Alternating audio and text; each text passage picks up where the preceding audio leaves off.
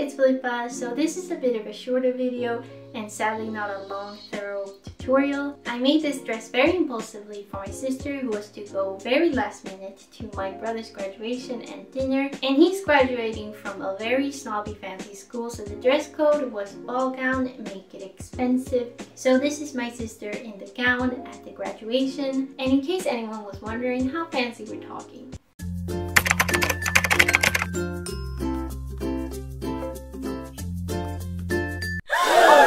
Now, I didn't have much time, like at all, so I had to make it a pretty, supposed to be simple design. I just took my basic bodice and sleeve patterns and made some simple-ish alterations. Because of the stressful time limit, I probably shouldn't have committed to filming anything, but it was way too tempting, so I decided to make it simpler and try and make one of those cozy sew-along videos instead.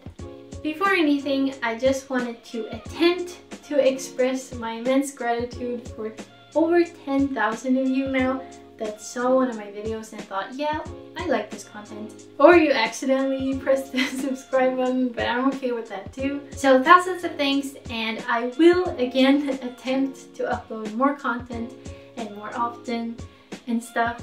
So thank you. Mwah.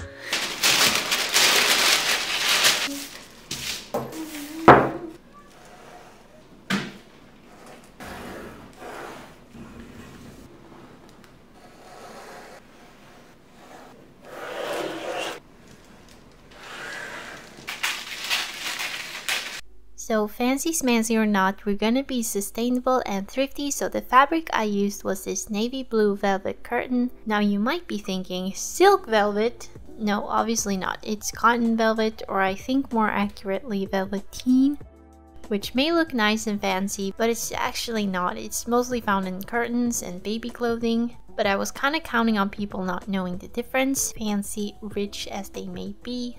Though it was a pretty chunkable amount of fabric, it really ended up being just enough. So yeah, it was way too large for my table, so I had to crawl around the dusty floor. I cut out two huge skirt pieces, one front and one back. It should of course be two back because that's where the invisible zipper needs to go, but we'll get to why I did it this way. Spoiler, I made a mistake, okay? So the skirt is pleated all the way around. Also I cut out sleeves and bodice, and lastly facings for the neckline.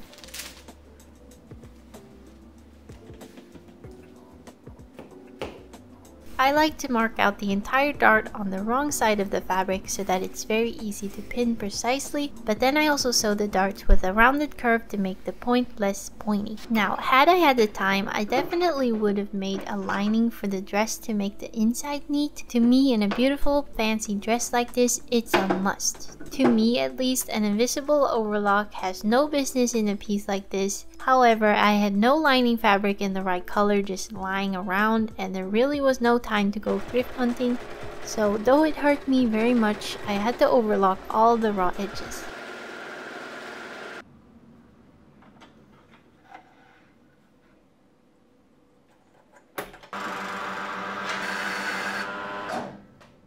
So then I prepped to sew as many seams as possible in the same sitting. This very much effectivizes sewing if you plan ahead a little bit.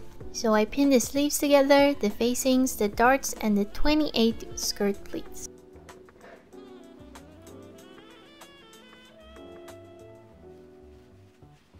And I sewed it all in place. When sewing darts, I never backstitch by the end, I just cut the threads off long. This will reduce the common dart bubble.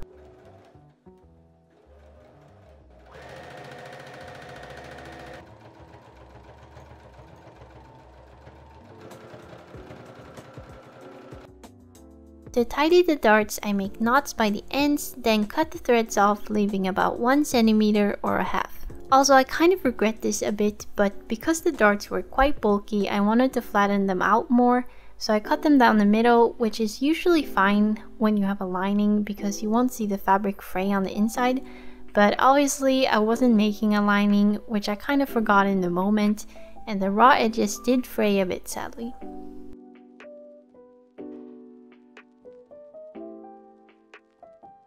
Next, I pinned all side seams together and then bodice and skirt pieces together. Now, I may have rushed this design and like everything a bit because I don't know where logic went, but I initially thought to put the invisible zipper in the side seam because it's simpler since there's going to be a seam there anyways and we don't need to add one for the back.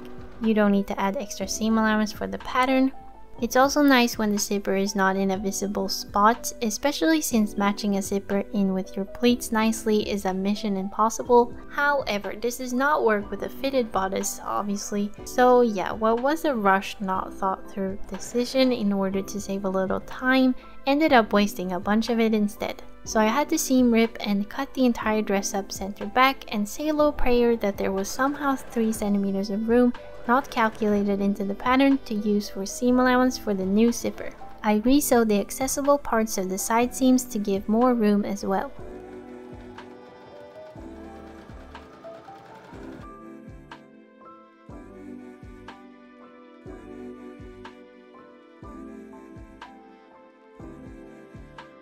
So before reattaching the zipper, I sewed the sleeves and facing in place.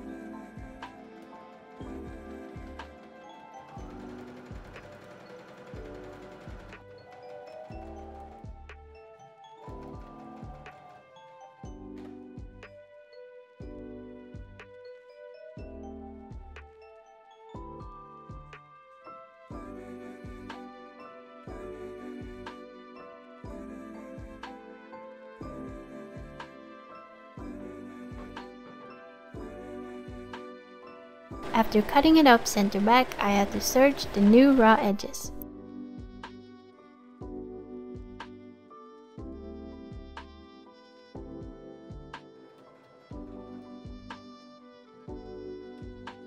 I sewed the center back seam. At the top where I was to place the zipper, I changed the stitch length to a long stitch, back stitching by the transition. Then I steamed the seam, because you can't press velvet. Then I seam ripped those long stitches.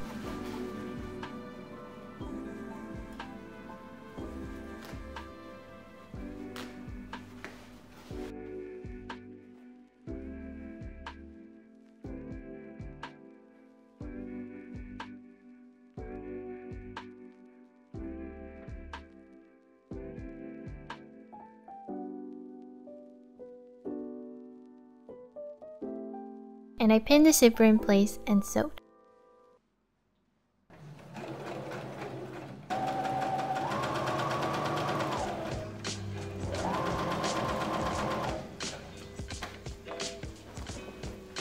Now back to the facing, I cut little snippets into the seam allowance all around, evenly spaced out every few centimeters.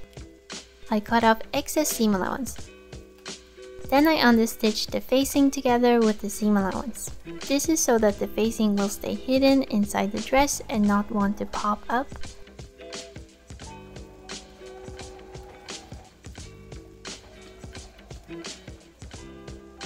Finally, I hemmed the bottom of the skirt by folding it in first 1 centimeter and then 5 centimeters. And same thing for the sleeve, but a smaller hem. For a nice fancy gown, it would have been nicer with an invisible stitch, but I don't have the presser foot for it, and doing it by hand would take forever.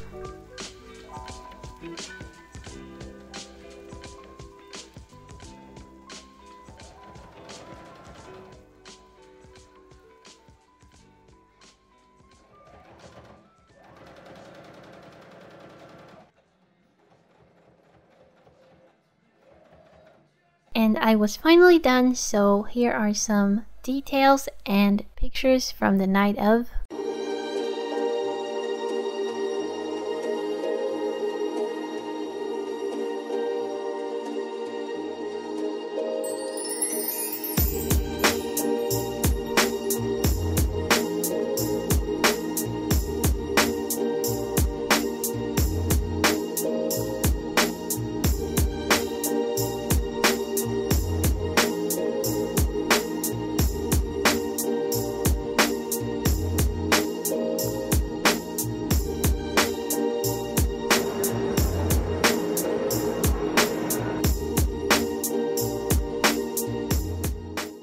Thank you so much for watching, and subscribe if you haven't already, or don't if you don't want to, but honestly, I appreciate it. Yeah, yeah, yeah.